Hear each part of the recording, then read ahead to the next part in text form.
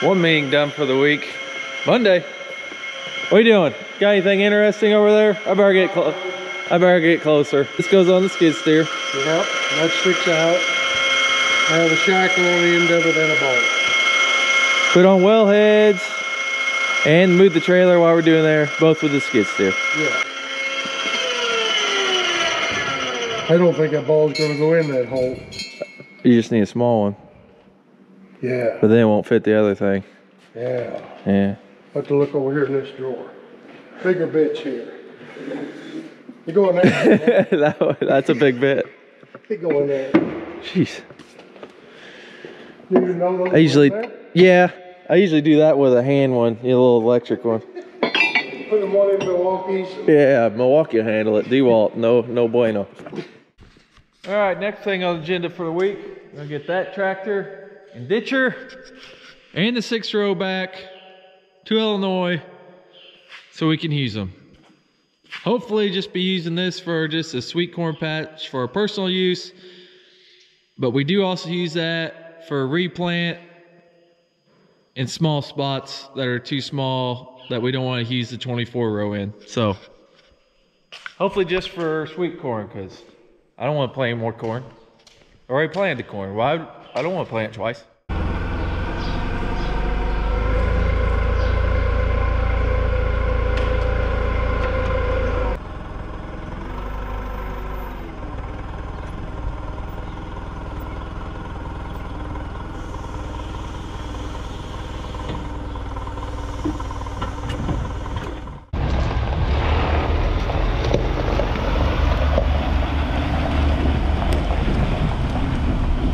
Jay's been washing trucks today.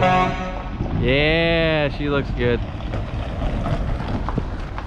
Now she just keeps running, she'll be great. More meetings done.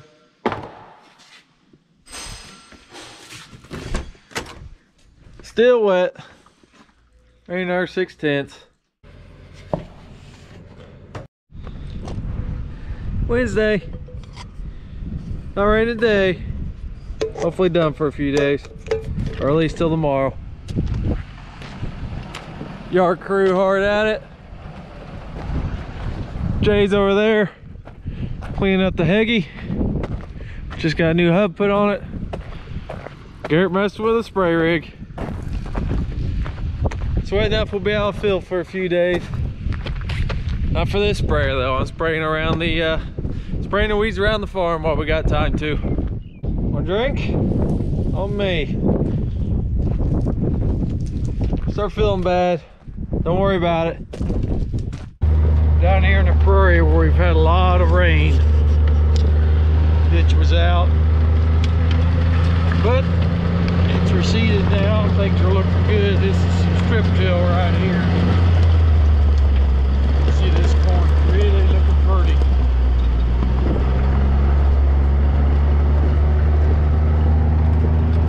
Over in that direction, the ditch was out on top of corn, but we've had a shower since to rinse the mud off of it. And so far it looks good. Just hope it don't rain too much Thursday and Saturday. Another big chance of rain. It went from dry to rains a lot here lately. A lot of different days.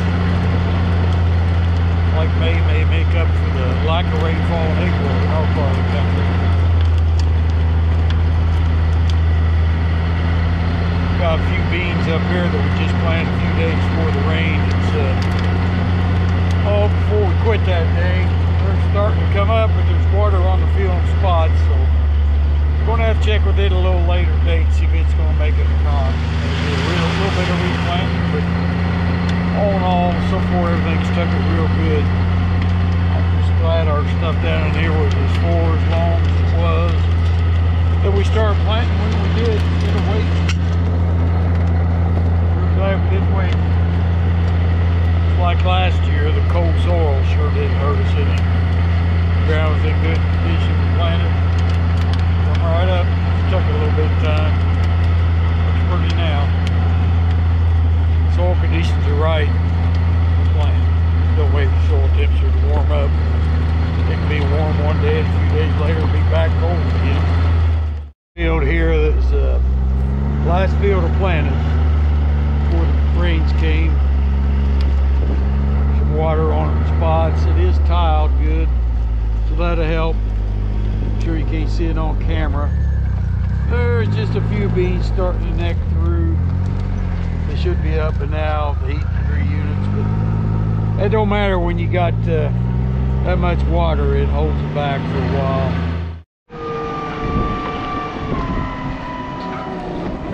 Today, me and Reese are going to go through these planters a little bit. Tell you what we like, what we don't like, over what we've had before. And I'll tell you right now, most of it's like.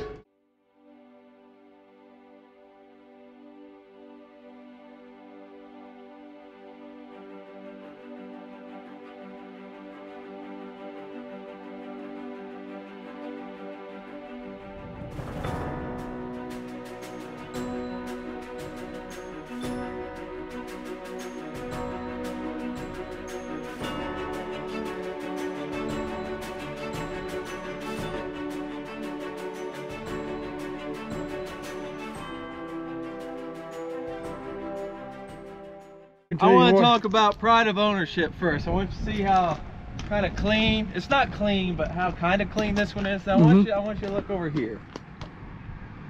It's a little dirty. But I actually am not done. Yeah, it's true. And I didn't, well, look how I keep my blades though. No rust. Look at this, guys. I like mine rusty so they don't turn too fast. See? Yeah. He likes to put fertilizer on his blades. That's true. Helps them grow. So mine stays a lot better, even though it's a lot dirtier. Okay. But probably the main thing on the case between what we had before, I think the biggest advantage is right here. What do you think? Yeah, I really like the closing system on these.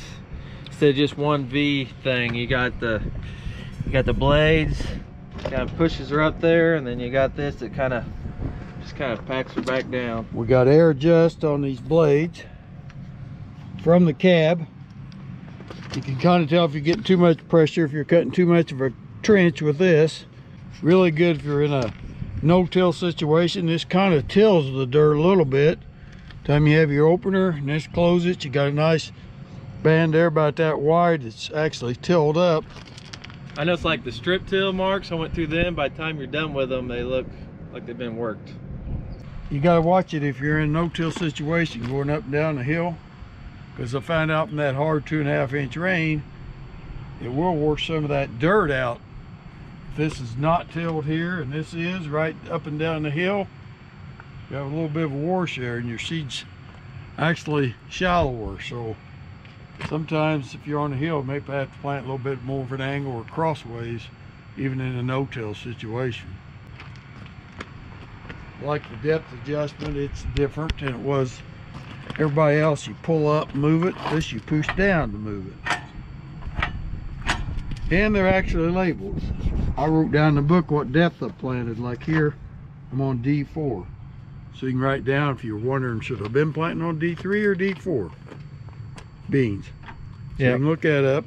Like this is true zero when it's down here. And one thing this got the rest don't do, which I didn't even do, I don't know if you did any. You can go 1/8 of an inch by turning it around instead of 1/4 of an inch every turn, which is pretty much how they all are. 1/4 inch for each notch. Is there anything back here on the units you don't like? There's something back here I don't like. What don't you like? I don't like the way you have to get to the plates. Oh yeah, good. I don't like that as good. That's better on the Deere, getting to the plates. The Deere's got the plate right out here. Open it up, take it out, put it in a different plate or whatever, clean it, check it. But this all comes apart easy after you learn how to do it. There's just more to it. You can't just bam out the plate. I'll tell you something I don't like is getting the gauge wheel off. But that's just because of my fertilize. Get the gauge wheel off when you got the conceal. You gotta take this arm, just one bolt though, take that down, drop it below your gauge wheel. And then it's just a key there. Take it off, then it pops out. Okay. So that's a little different, but that's just because if it didn't have the fertilizer, it wouldn't have that. Well, no. You don't have to worry about those staying tight either on the Deere. It seemed like those were always working loose. I think every other brand, this wheel pushes, pivots back here, and it pushes the gauge wheel. Where the case pulls the gauge wheel, You don't even have to grease these. 48 row planter, you'd had 96 greasers on the gauge wheels. Besides them coming loose.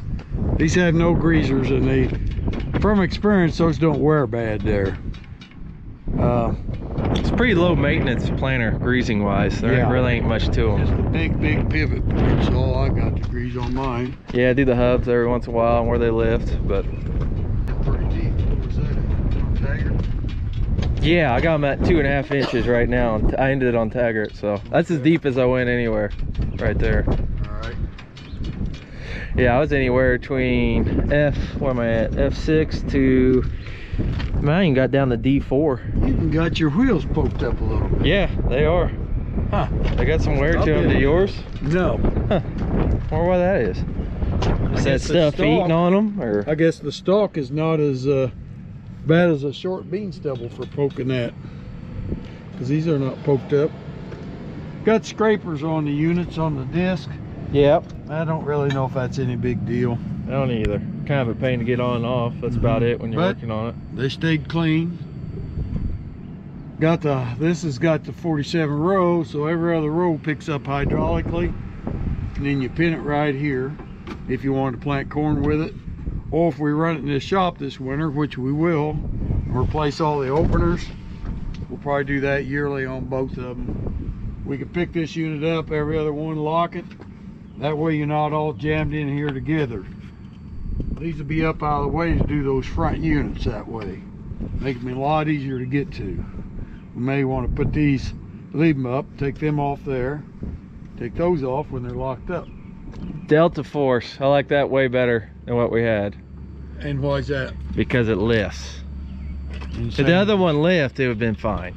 It's just, not everybody, maybe not everybody has that problem, but where we got some really loose sandy stuff, it's really nice, because even if you have nothing but the weight of the unit, sometimes that's too much weight. A little advantage to mine over the other one, it's got 60 bushel hoppers instead of 50. Yeah, you got a little bigger ones than I got. Where the planters, corn planters, got 50s. But that's a big advantage. Up here, here's where we're going to put row number 48 next year. We went through this. Wiring's here for another row. We're going to try to take this off, weld on a bracket like on this one, and make it a 48 row so to fit terraces better. And also we can stay in the same track for no-till right where the corn planter went last year. Put these two in between a 30-inch row. I'll be planting right along. Plus you get an extra 15 inches every through. That's right, every round that's 2.5 feet. Then up here on this, all right, this came with just a regular old clevis type hitch here, and you can see it's usually tongue light, this planter, and it wore it terrible. So we bought one of these, or our dealers furnished us this hitch, bull hitch or something they call it, but this is the same thing John Deere's got on theirs. Got a rotating ball, don't wear near as bad. So I think that'd be a lot better. Case should do that in the factory. To get this level in the field, I had to put it in the bottom hole, which is no big deal, except when this comes around to fold, that big old piece out there comes in here and hooks. With that like that, this hitch up, this up higher, it just barely misses here. So I'd say if that wheels are in real loose dirt, it ain't gonna get over this in certain spots. But since I moved it, I haven't not been able to fold up. Up here you see you got about 4 inches difference. So I dropped this down probably 3. So there ought to be a little more clearance between this and that. But it's working, but it's just a little too tight. But they definitely all have that kind of hitch. It's even, you can see how much it's wore the clevis on the tractor. Oh yeah. That was flat. Case is supposed to get us this top piece too to change on the tractor here, because that other hitch wore so bad. Don't even get me started on your old type tracks here. So outdated. It's the best I got on them. Power flax. We need some power flax on tractors. That's what we need. For not a fortune like it cost. Yeah, good luck with that. They like these crazy wheels compared to like Deere's. what they had. I like them. I think you got to have them on this one because it's so heavy. I think you need them, but They're kind of a pain for unfolding a little bit, ain't it? Takes a little more room to unfold, or no? Than the other one. I don't believe it takes more room, but these are on the ground going down the road holding your weight. Yeah, that'd be nice. Which is nice, but if you happen to have a flat, you're stopped. You can turn shorter than me, and you're up higher than me, to where, like, I had those blades dragging. Oh, my! You don't have that. You don't. Yeah, there. Mine don't do that. I like the tracks. I think this planter weighs 7,000 pounds, somewhere in there. They don't go down the mud. These will go down first. They really hold the planter up. I like that my alternator and compressors are on the wing, so my middle's not as jammed up, where your compressor is actually on the back. And your generator is too, ain't it? Yep. Huh. I like how mine is. See how open mine looks in there? Mine's not that way. Just less stuff that can rub and wear on each other. Another big item probably. Oh, I like over what I had last year, I like the clean sweeps. They both do fine, just they had the airbags right here. Pick them up and down, which work great most of the time. But if you went from like no-till to something really puffy, worked up sand, you couldn't hardly get them picked up out of the way. They still drag every once in a while. These things really get out of the way. I like those. I like those a lot. How'd you get fertilized clear up here? When it folds up, that's right underneath the field thing, and got a little full. I got too full. Only twice all year. That's not bad. Here's a big advantage. If you have to get a hose off, these just turn off like that. Or the one we had last year, the green one, these was on with a hose barb, and they was really hard to get off that. Yeah, kind of use a pick sometimes, I think. Yeah, I even had to cut them off a couple of times. Oh, really? Off the hose barb. They have to do that. Yeah. Of course, we covered this to death, that you can block off the hopper to clean these out if you got some. This has got 700 gallon. That really worked well. It was a little off my first load. I just did the percentage. I was high, took that percentage off, and it was dead on the rest of the year. My fertilizer rate that I want to do, and I did a couple different rates. So these will lift up hydraulically, but they won't lift up manually hydraulically, right? Correct. We need to be able to lift them up with a switch back to the solenoid for transport if you're going in over a bump or something, so they don't drag. Right, that trouble a little bit. The blades are wore out bad after 1 year, almost I guess about 6,000 acres on this one. And we did a lot of hard ground tilling this year, and strip till, some no-till. Maybe that's why they wore worse, but yeah, we think maybe the blades wear a little worse, but we're not sure of that. Like I was able to go 1.5 years with the Deere ones, and these. But you had no-till. I didn't have it. I had 700 acres of no-till this year, 1,600 acres of strip till that was stripped in the fall, not in the spring, and it was dry, so it was hard. So last year everything was tilled, so yeah, and a couple years before, so we don't know if it's the blades or it's just the way what we was doing. Yeah, it could be condition instead of equipment, but I can see that one ain't very good. See that front lead blade? The back one's not as bad. The blades are staggered as well. That's a difference. That's another thing makes the front blade wear worse. Yep. But it makes it penetrate awfully good in hard ground too. So we would not say that's a disadvantage, the offset blades. We like that. Might make the front one wear a little worse. I like the tractor too. I really like the tractor. It was a horse. But I had a 340 last year. So you're not comparing apples to apples with this thing. I was able to go 12 miles an hour a lot of times. Not always. I mean, I was capable of it. I was playing 11 for the majority of it. Not a big enough fuel tank case. Not near a big enough fuel tank. And it needs vented better or something, because you can't even fill it up. That's not very good. Why can't we just have this tank coming out here a little further? That'd be a lot better. I guess your wheel goes in here when you turn, so it looks like you could have a little more storage here. You can run what, 8 hours on 10? 10, probably 10. That's not near enough. It needs to be able to run at least 14, 16 hours on a fuel tank. Def tank's nice and big. Yeah, Def will go almost 2 days, not quite. Anything you like better about the green over the red? On what? The planters. Yeah, I like the green, how you get the plates in and out a lot better. I think it may be a little more durable on the, this has got the precision planting, which works great. Deere's got their own, got the brush deal. A lot more expensive to fix, replace, but Lasts longer. lasts a lot longer, that part. I don't know what the cost per acre breakdown is on that. They end up being about equal or not. I don't know. Probably would be, and then it's got them little gears that meter it down in there. They wear out, we found out. I had one of those, yep. But it's a lot cheaper stuff, and it works just as good. If not better, I would probably maybe. still take the metering part on the Deere over this one. I don't know if you would. This, I like Yeah. the boot system so much better, and the closing system.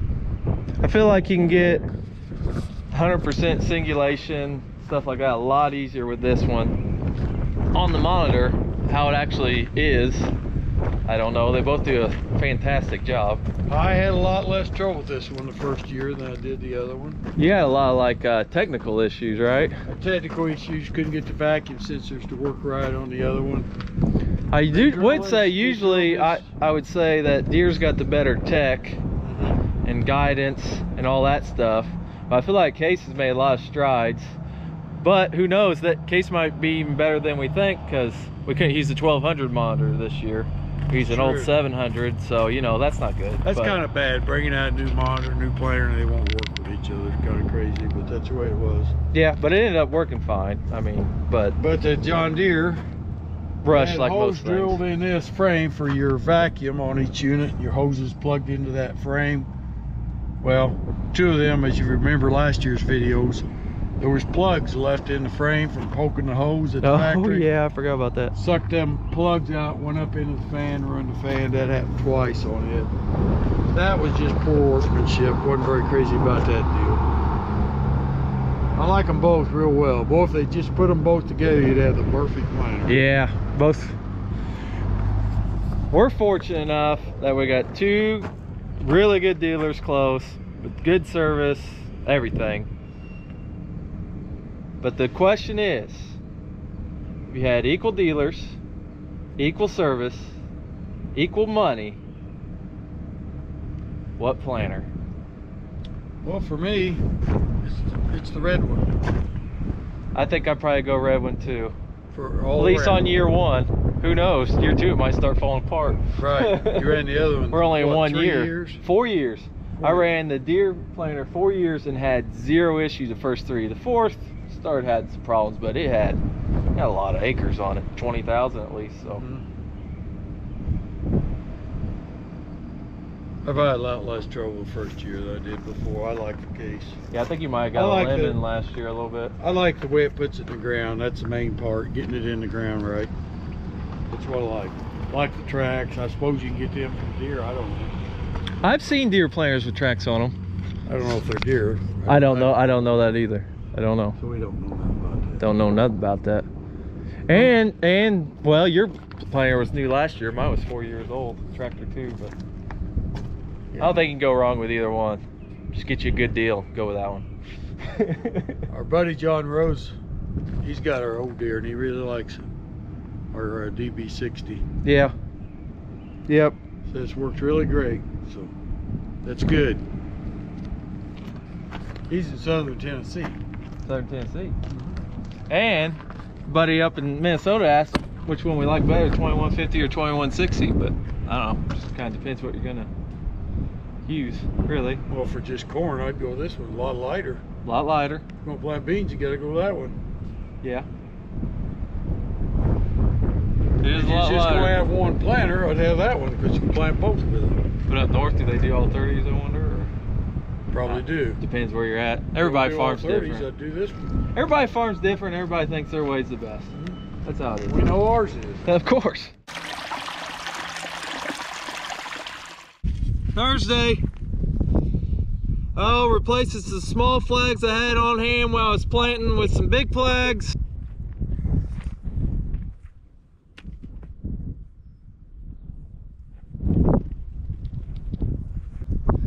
Marking a tile hole on the iPad.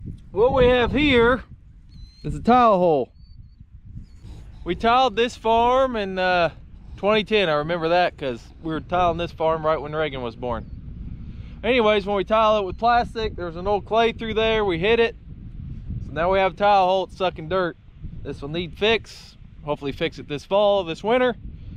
But for now, we're going to, I should have done this while I was in the tractor, but I didn't get this one. So what we'll do, we'll mark it in our climate field view where it's at, so we know where to come back and get it. And that way when Jay or whoever's come through here fungiciding this, when this corn's 8 to 10 foot tall, he'll know to look for it. So all we really have to do is see where we're at, press and hold, make a pin, right tile hole,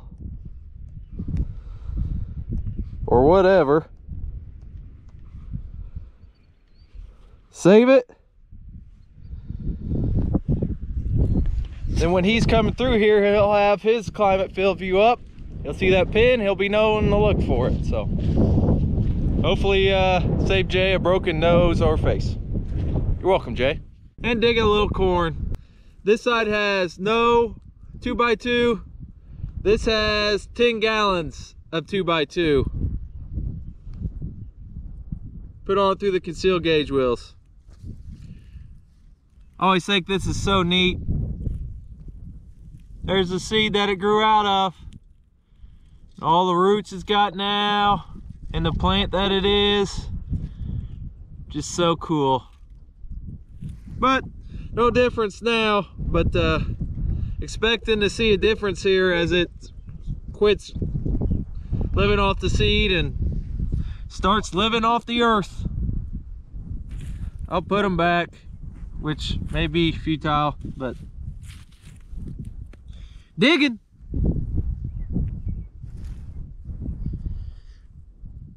Should probably mention while I'm out here that the spacing looks phenomenal.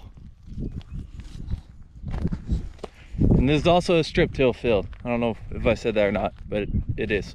We're redoing a bridge right next to us. And that is a big old beam.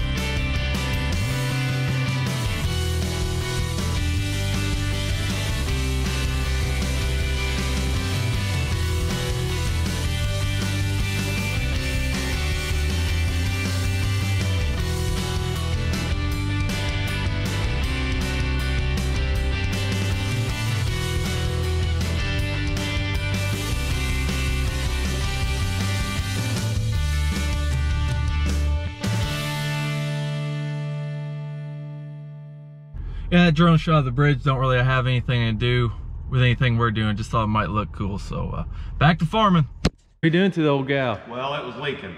What was leaking? The Titanic? The Titanic's supposed to have leaks. Have you ever seen the movie? Yeah, the guy dies and the girl lives. Yeah, if it gets cold, She wins. there's only enough room for the females. Yeah, no, that T right up there was leaking, so we put a new one on, a manifold type. It's got a rubber gasket seal in there. Clamped it back on. Put on new elbows down here. So now everything matches up instead of being 3 inches off. It was, and putting everything in a bind. Hopefully no leaks. Well, we still haven't opened that valve, so I don't know yet. Leave it shut, then it'll be fixed. Yep, and I broke this little bitty elbow. We'll put down. That's just for fungicide anyways. Yep, we'll let Jay worry about that. Well, so I drive up to Crawford County and do a little scouting. It is definitely drier up here. It was playing later, so the corn's not as big as around home, but it's a lot drier. We could be side dressing this today up here if we wanted to. If it wasn't such a far drive, we might, but a lot of chances of rain this weekend. Again, it's wet around home, but see what this weekend brings. If it don't rain any, we might come up here, start side dressing, then go back home. But we'll just hold off on moving for now in case, you know, rains a bunch up here and not at home. So, oh, you never know what to do, but stands are looking good. Everything's off to a great start. Can't be much better, really. Be a little nicer, it's drier at home, and but overall, very happy. So remember, if you want to get your merch, go check it out at Ivers-Farms.myshopify.com. Thanks for watching, and see you next week.